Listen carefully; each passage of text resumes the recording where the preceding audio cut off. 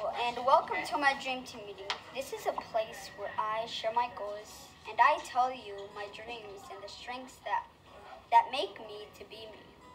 I'm grateful that you guys came here to spend your time to hear my dreams and my strengths. Today I'll be showing you guys my strength collage and my progress report, and then set some goals for my progress report.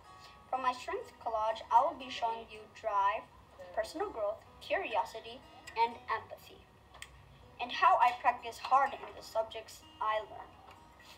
My first strength is drive.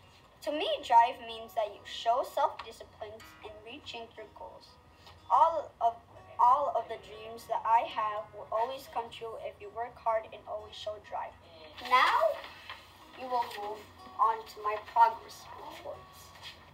Two things that I'm very proud of in my progress report is Math SDO and Math problem solving, because I have been working on those two subjects to get advanced, and now I am. A dream team is a team of people that support a scholar. So there's the scholar's family, which may be just the parents or it may be members of the extended family.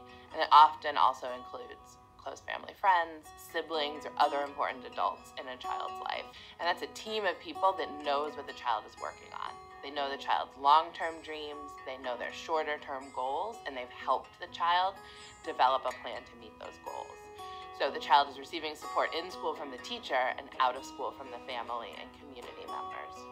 The experiences that I've noticed with the children, they all bring a little something into, a little piece of themselves into it, and they run the meetings themselves.